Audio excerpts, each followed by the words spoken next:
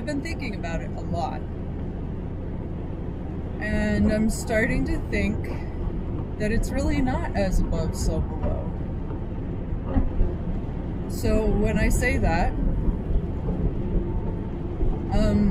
as above, so below, the things that exist in the ethereal, we're trying to manifest them down upon this plane. I don't think that's necessarily true. I don't think that's why we're here. I think that's what fractured the tree of life in the first place. Because otherwise there would be that perfection, and there would be no Malkut as we know it. There would be no kingdom here in the physical plane. We come here to experience. We come here to create. We come here to manifest. We're not here to exist in the same perfection that our ethereal bodies have as their home, I guess is the best way to put it. The above. That would be like the above. And then of course the material plane down here on Earth, that's the below. So I don't think the two are mutually exclusive. I do think that there's a lot to as above, so below, insofar as the connection between the higher and lower planes does exist. But I think it is misguided to believe that somebody who is your soulmate or like a part of your spirit, because I think part of it too is like all of our spirits are not mutually exclusive to ourselves. What your spirit consists of is a conglomeration of all of these different energies that have combined to create the essence of who you are as a person. So there might be parts of yourself, and when we talk about soulmates, when we talk about karma bonds, when we talk about twin flames, all of these things, that's what we're talking about, is these people who also possess parts of the same essence from which we have come. But here's the thing about the physical plane. The person that you are best suited to biologically reproduce with is not going to be your soulmate. That person is going to be too similar to you for that to be a biologically sound decision to make. It's my own personal opinion. That's as far as I really want to go into it, because we're not really talking about eugenics here, right? But rather this idea that we're coming here to experience, we're coming here to create, and we're coming here to manifest. And if you spend all your time seeking out your soulmate, you're kind of wasting your time here, or squandering this opportunity, because you're going to be reunited with that energy. You have to trust that outside of this plane. So what you're supposed to be doing while you're here doesn't have to do with soulmates, and it doesn't have to do with reconnecting those parts of the spirit in the physical plane. It has more to do with the potentials, the what-ifs. And I realized in my own personal journey that the what-ifs had completely overwhelmed me. Like every single person, I was capable of seeing like 5 different what-ifs with that one person. And that's not productive in the long term, because you're not then focusing on what it is that you actually want and obtaining that, other people are going to have an impact on your ability to manifest the things that you want, right? And I do think there's something to people coming here in certain forms, certain physical forms, in order to have that experience, but I don't think that means that people deserve, like, rancid treatment. Or that has to be part of the experience. Because again, we're not talking about eugenics here. We're talking about the physical plane, its limitations, and also its possibilities. So if you're talking about your physical form, we do have to talk about each individual have to explore things about the physical form that have to do with race, that have to do with disability, neurodivergence, that have to do with the circumstances into which you're physically born, and also the physical interactions that you're going to have with other people, because other people, by default, are going to be at cross purposes to you. So, I do think that this is a good time to point out that I'm a very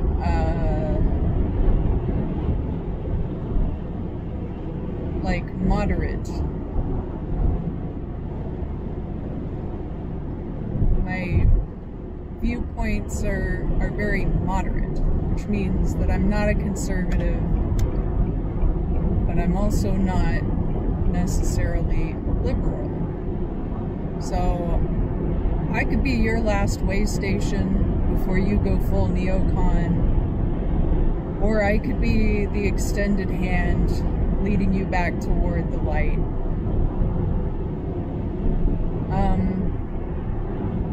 Of truth, because neocons are not about the truth. They're about dog whistles, they're about obfuscation, and they are about perpetuating their own warped view of what they perceive the physical plane to be. And I wish that liberals could do the same thing, because they are merely trying to provide enough resistance to that to dig in their heels, and that's not the way to make it happen either. You have to have a clear vision of what it is that you want. I do believe also that it's possible people who don't really have a clear vision for their lives are going to start leaving. And that's not to say that everyone who leaves, we're going to call it leaving, but probably you'll figure out what I'm talking about. That's not to say everyone who leaves didn't have a clear vision for their life, because obviously if the circumstances are too great and you don't necessarily remember when you're born why you came here in the first place, what it was that made you want to come here.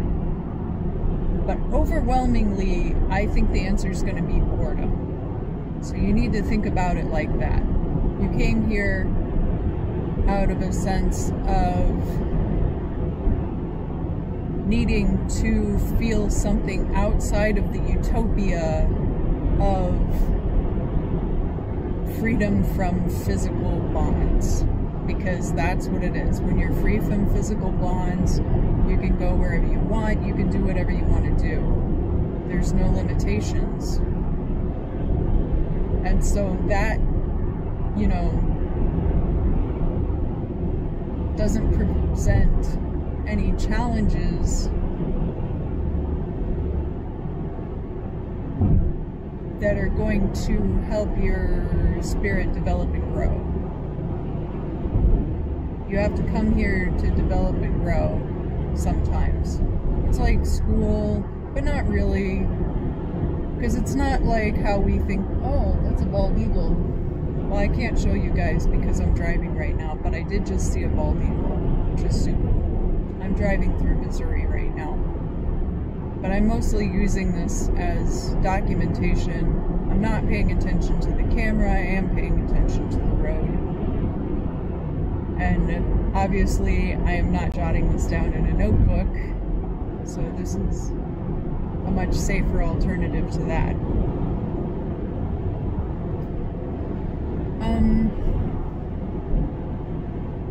Yeah, when we think of like school, we think of like the punitive aspects, like that the government is forcing us to do certain things.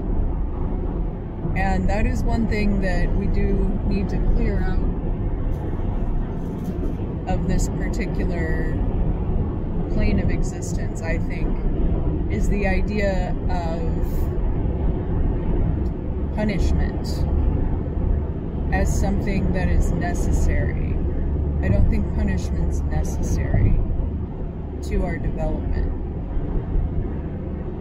I think reasonable consequences to our actions is a much more accurate and useful tool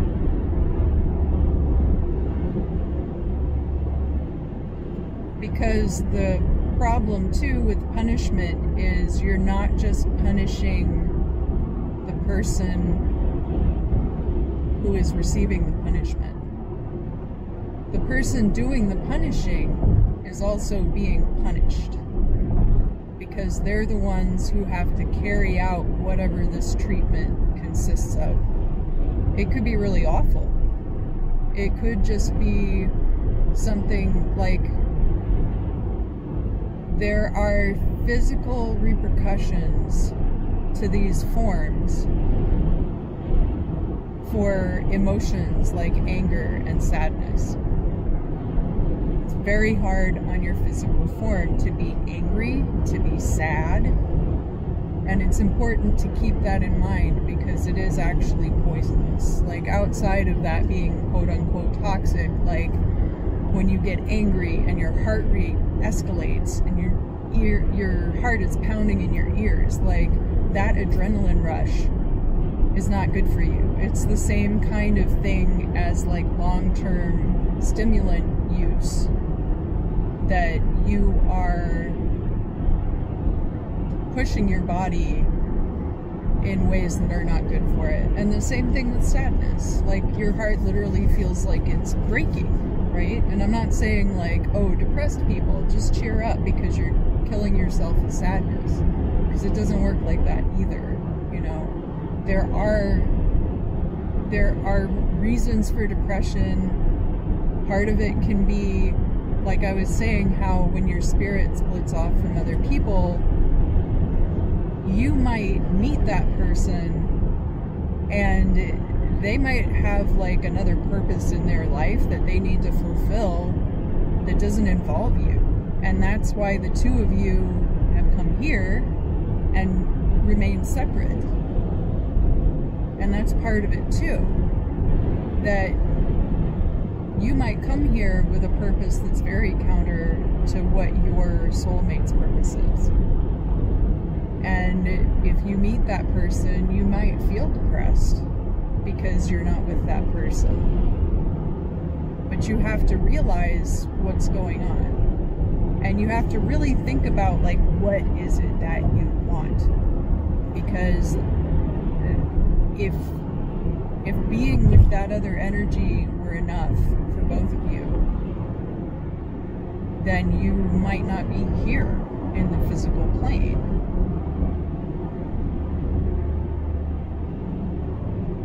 And you can say what you want about like our reproductive cycles and the gratification that you get from physical connection with another person. But that's something else too, because as I was saying before, the person that's going to be the best reproductive partner for you physically is not necessarily going to be your mirror. It's not necessarily going to be somebody who is part of that same essence that you've come from. It's all generally the same essence, like it all traces back to the same source, but there are differences. There are colors, there are shades, there are shapes, there are smells about things that are different. And that's why we have this physical realm, is to explore that, to manifest and create. Excuse me. So don't spend all your time here searching for that. And this kind of gets into sex magic too, because obviously, like, when you're involved in that kind of practice, that's going to be a big part of it.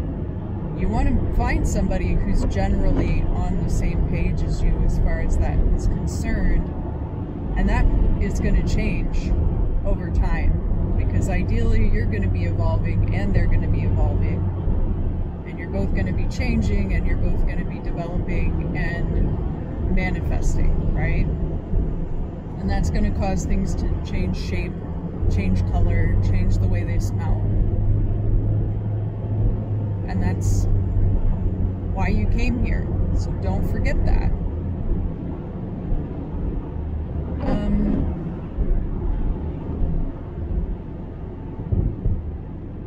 But of course, like, that is meant to be enjoyed while you're here as well, because that is an aspect that doesn't manifest necessarily in the ethereal. Having these physical bodies that can connect in that particular way. And how important is that to you? Some people that's really important, some people it's not that important.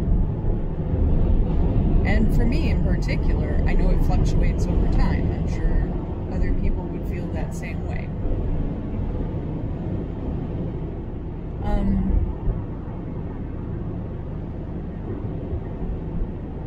So this is going to be a time to evaluate, because like I said, and this really, it hurts to know this, that people who really just came here with the buy the ticket, take the ride kind of attitude, a lot of those people might be leaving.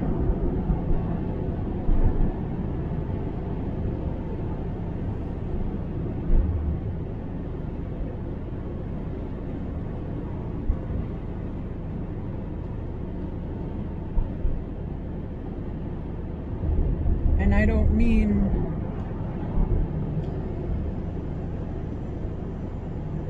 mean like you're necessarily going to interact with any of those energies again. And you and I and everyone are gonna have to figure out a way to be okay with that, and to continue on with our own defined paths and our own desires for our time here, because that's really what it boils down to. Not necessarily that your desire should be driving like your whole life, but the things that you want and the things that you desire, that is why you're here on the physical plane. There are things that have to be fulfilled before you can pursue those wants and desires. But your needs cannot be the totality of your existence. You have to figure out other things that are more important to you than that. And that's why the state of everything right now, specifically in America, it is like this other places. But America's a very young country, and people are still figuring it out here, civilization-wise, in a way that has not been done before. But just fulfilling your needs is not enough. And corporations are relying on having this workforce that will allow everything else to supersede their basic needs. Or like not allow anything else to supersede their basic needs, so that they can keep squeezing and taking more and more of that energy. And the more of that energy they take, your essence, your spirit, needs a certain amount of its own energy and drive to continue functioning here in the physical plane. And that's part of it too. That if you have so much of that essence drained and leached out of you and pulled out of you by things like trauma and abuse, systemic abuse, personal levels of abuse, different kinds of trauma. Not all trauma stems from abuse. Some trauma just, like if you and your friends are playing with explosives, none of you are committing abuse against each other, but something could happen that causes you trauma, right? Accidents happen all the time that cause trauma. Those things can take that essence and make it more and more difficult for people for the people affected to exist here in the physical plane.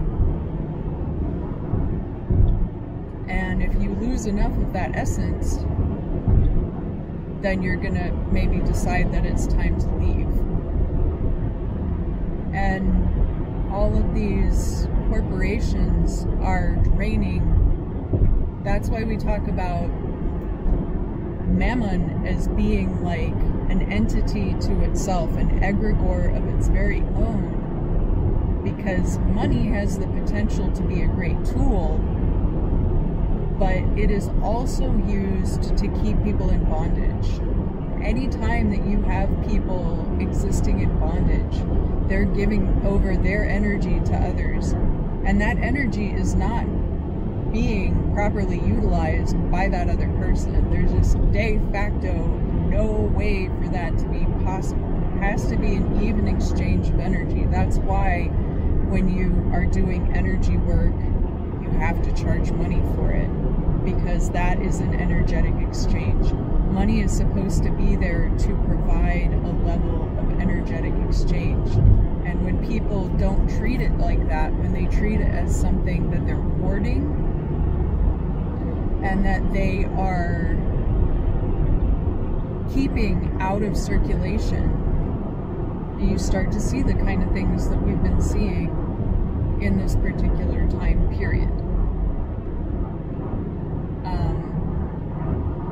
Where people are just being completely drained of their own essence in favor of corporate interests. So corporations are treated legally like people here in America, but they are not people.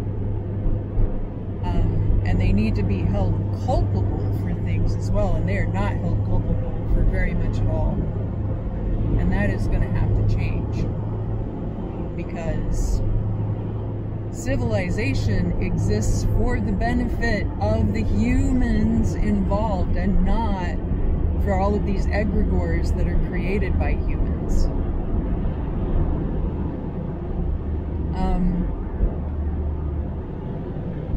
Something that has occurred to me recently is that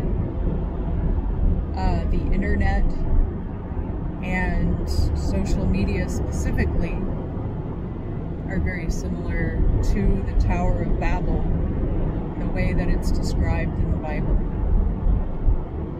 And that initially this is something that has been created to bring people together. But in that process, we all sacrifice part of our humanity. There's a depersonalization and a dehumanization that occurs. You see posts from people that you know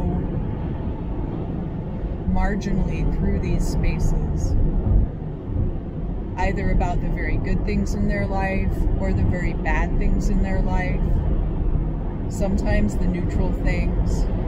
It is not a complete picture. It's very difficult to get a complete picture of somebody from these very fragmented views that they're presenting online.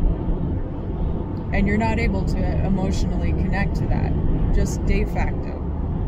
De facto. You can say, oh, but I care every time this or that person posts something about something good or something bad that has happened in their lives. It's like, well, you can care about that, but you're not emotionally connecting to it because you can't. It's different if you know that person in real life, in the physical space. But if your idea of someone is purely based on what has been presented to you about them in this very structured and curated way, you're not emotionally connecting to that person. You can emotionally connect to the egregore that they've created. And that's what makes it dangerous. So, that's something to consider about the internet and social media also. Obviously, I use those things. I haven't been on social media very much recently. You're parked funny, sir.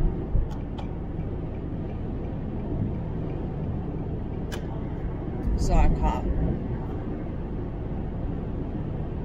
He looked like Ben Shapiro. There's your ASMR for the video.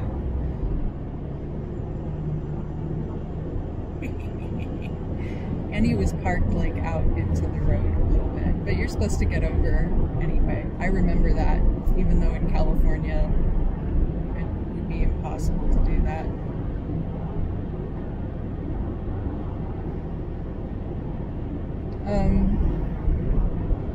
And the way that we emotionally connect to each other here in the physical space, obviously, is vastly different from how we emotionally connect to each other in the ethereal.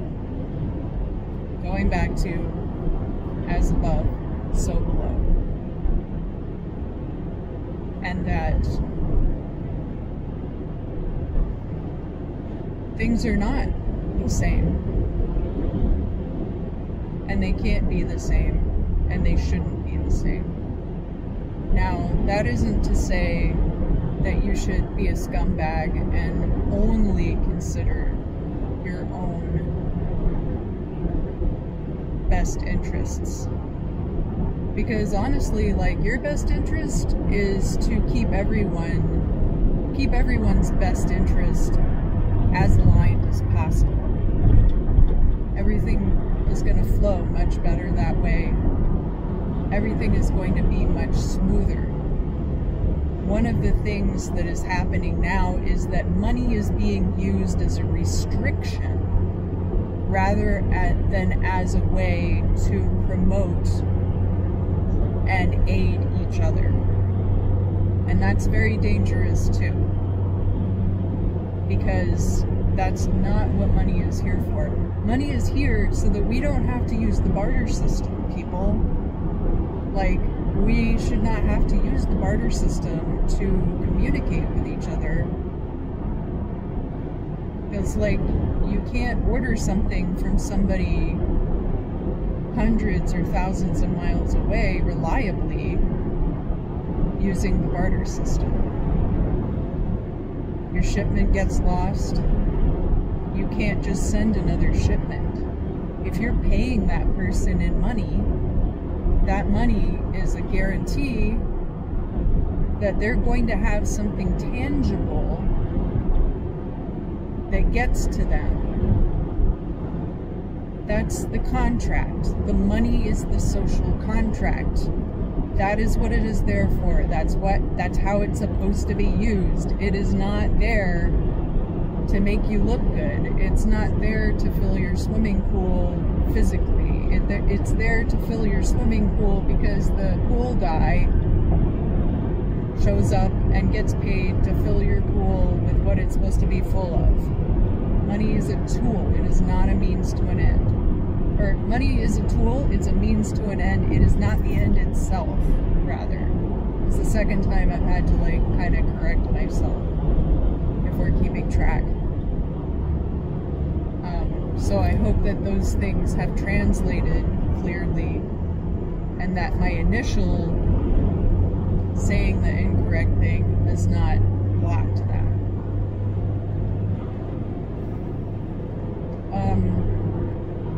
I have spent, like, the past month and a half or so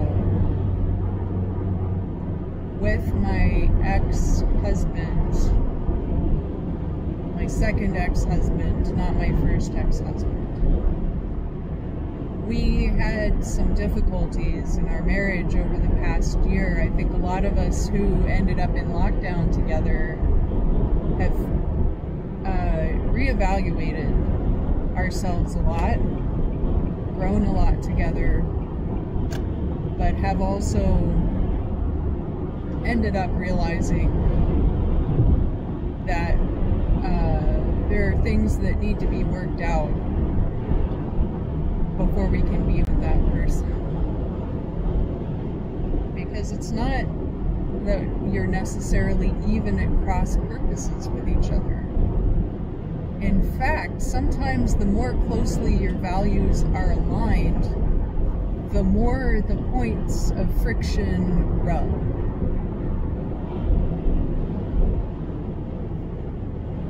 Such that almost everything else could be perfect. But if there's one or two things that really stick out and are causing a problem, it can really be a deal breaker. And so that was kind of what had happened with my ex-husband and I. And we're both now working on these things.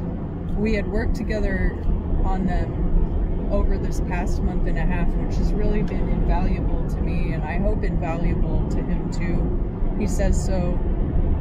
But one of the points of friction between us is that there is a perception consistently on his part that there is some gap in the communication between us and gap in understanding that is going to end up being a problem when that's not really the case.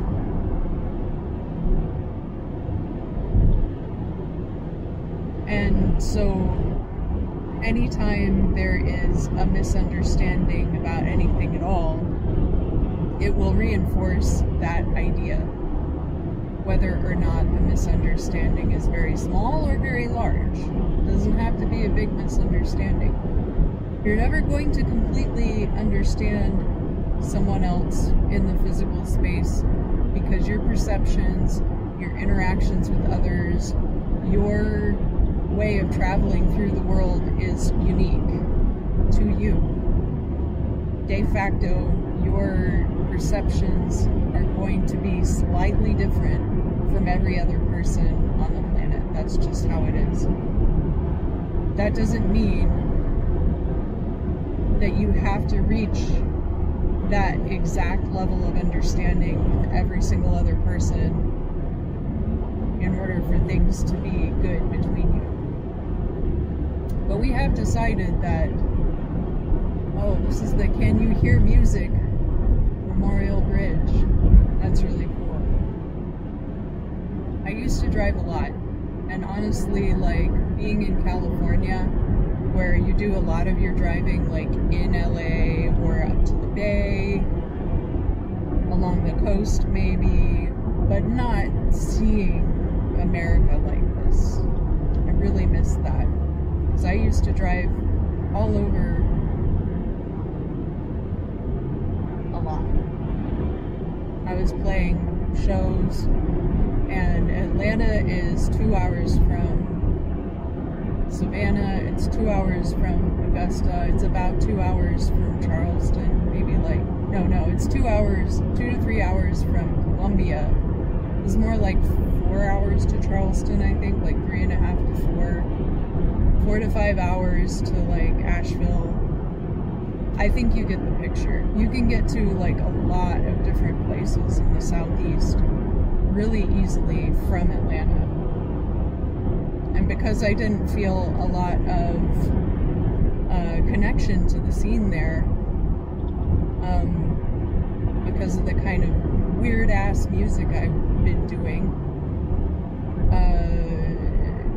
I would have to go out and find where other people were that were doing the things that I also was interested in doing. And I did find those people. And then I moved to California, everything changed. Some things for good. Some things, you know, I don't know that LA is really ready for experimental music. I'm gonna come out and say that. I don't think any of you are gonna get new music until you can figure out that you're listening to the same 5 Lynyrd Skynyrd songs over and over again that you've been listening to for the past 50 years. So, you know, obviously those of you who view my channel, I think a lot of you are open and ready for what is next, and that's why you're here.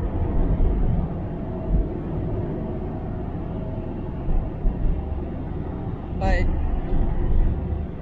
a lot of people right now are going to be really digging in their heels. A lot of people might need to do evaluation and not be ready for it. A lot of people are going to do that evaluation, decide that they don't want to be here. Or I'm hoping that more people decide this, what they actually are here to create and manifest and desire, and that they're going to work on that more moving forward. It's been a real close call. It has been a very close call this past few years, and we're not out of the woods yet. The repercussions for everything that has happened, because I'm not just talking about COVID-19 and a global pandemic. I'm also talking about all the things that led up to that, and all of the things that are going to transpire because of that. And that's all very complicated, because you have all of these different energies swirling around each other in physical meat space, when they're accustomed to being able to do whatever it is that they want. All of those energies are kind of getting sorted right now, because people are able to interact with each other in global ways that they haven't before.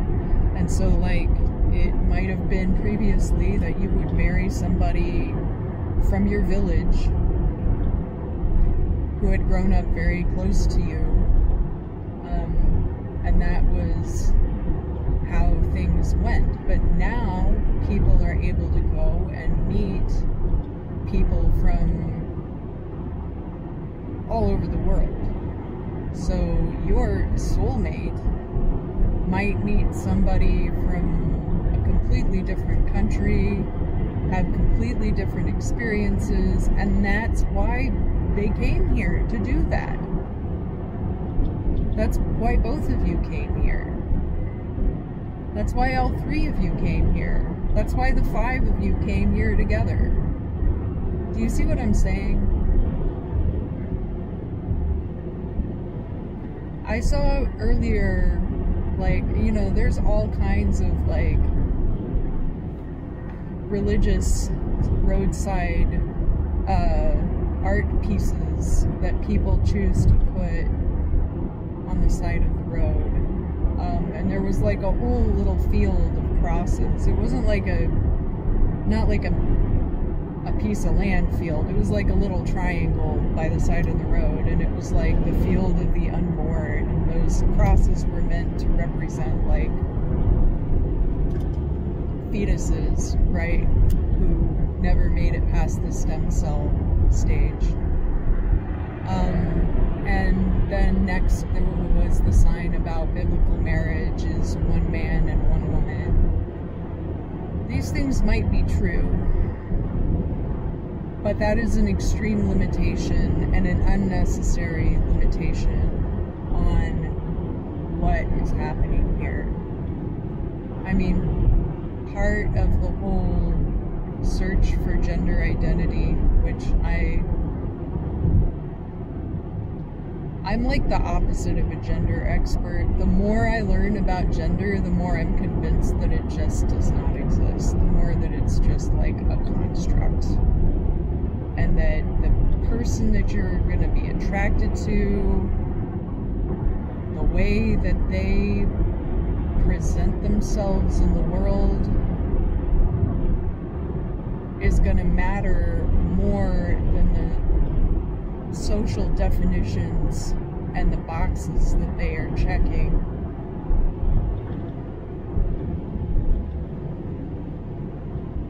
Because I do think a lot of us are not going to end up with our soulmates, especially this time around.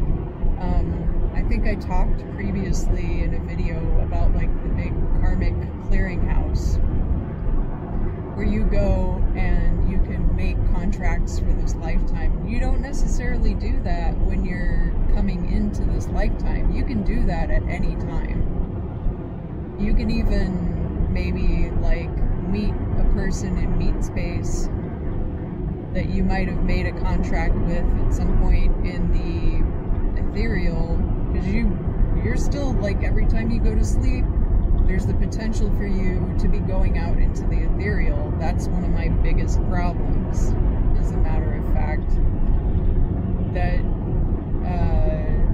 you have the potential to be going into the ethereal at any time and going and making contracts with people and then meeting up with them in meet space and being like, actually, I changed my mind, I don't want to do that. And then you renegotiate your terms. Sometimes you can cancel that contract. I don't really think there are repercussions the way that, only that they're not going to then be upholding their end of the bargain, and that their behavior toward you is going to change. So you have to be ready to deal with that too.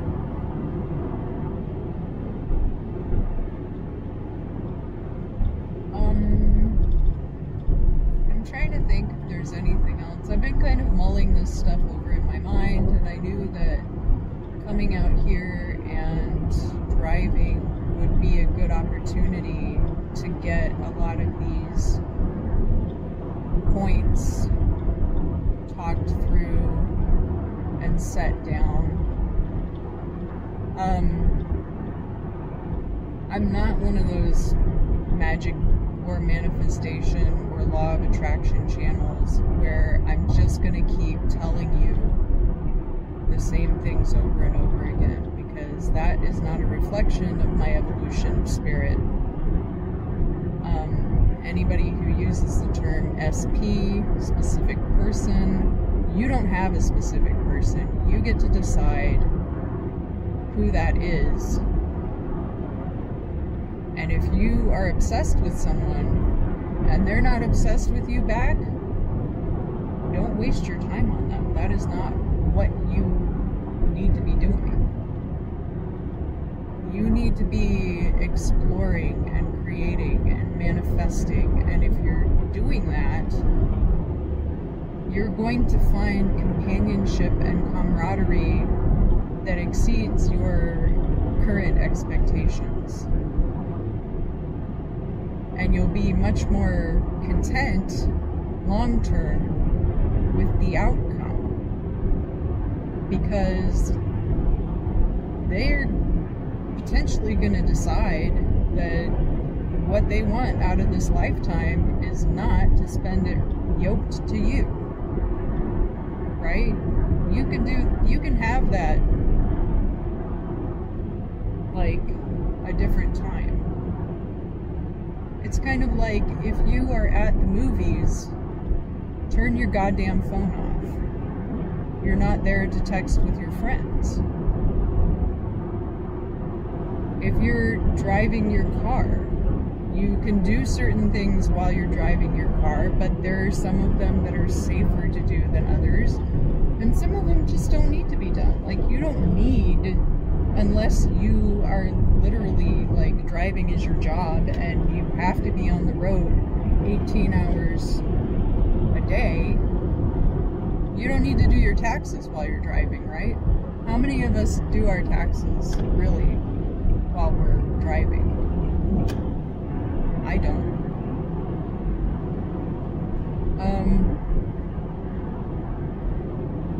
So these are things to consider, that you can't have every single thing that you want right this minute. But that doesn't mean that you're not supposed to be here, because that's your choice. All of these things are your choice. But everybody also has free will, and so you ideally find the ways that your free will aligns with the free will of the people around you in a harmonious way. And that's where the magic happens. That was what created magic in the first place in my life, was finding those people. And I wouldn't have done it if I had stayed only in Atlanta. I don't, like, I went to see this really great movie with my ex last night. The new Ultraman movie. Yes, there's a new Ultraman movie. It's called Shin Ultraman. And it's been playing, or it plays in like 1,000 theaters across the world or across America. I don't remember. If you go to rightstuffanime.com, that's where Brandon had found out about it. And the way they put together the screening was kind of weird, but the movie itself was awesome. And it actually like touched on a lot of the things that I'm talking about in this video, as far as potentials and your decisions, your free will, the free will that humans have, and how all of our individual actions and manifestations affect those around us. But the reason that I brought it up in the context of this video at this particular time is that there were, you know, like maybe 20 to 30 people in the theater. It was not full by any stretch of the imagination. And I would imagine a lot of the screenings look like that, even if they weren't in Missouri. I don't even know where they might have screened it in LA, because now LA is at a point where you can do stuff if you have a lot of money to throw at it, or you can try to throw a house show and not get it shut down. But that middle tier is gone. There's not like a good support for a local scene there outside of what has already been deemed commercially viable.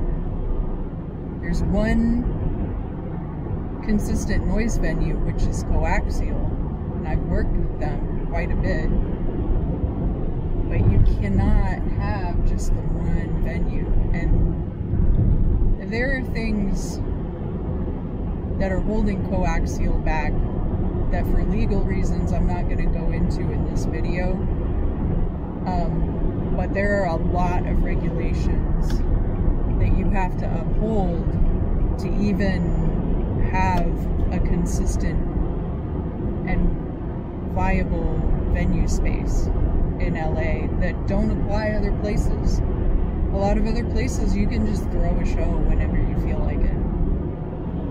And I have done house shows in LA. I've done shows at, you know, like Rec Center used to be around, Handbag Factory. Those places aren't there anymore. You can rent a warehouse. But at that point, you're putting together like a major production. You are not doing that for a Friday night 7 noise act bill. Like, you can, and 7 noise acts sounds like a lot. That's a 4-hour show.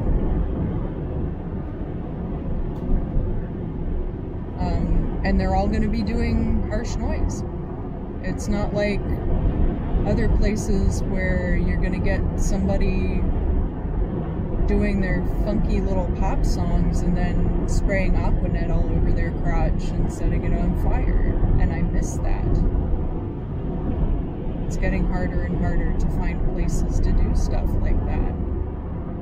I'm not a harsh noise musician. Like, harsh noise is something very specific. That is a genre.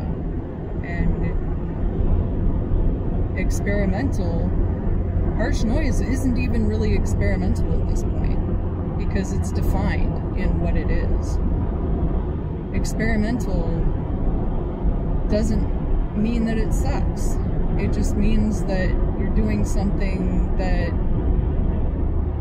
other people are not doing right now. And I don't want to hang out at indie rock shows until they put me on a bill. Because, like,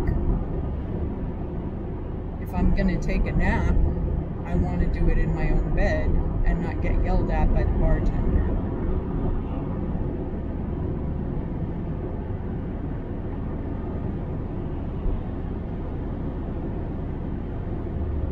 So,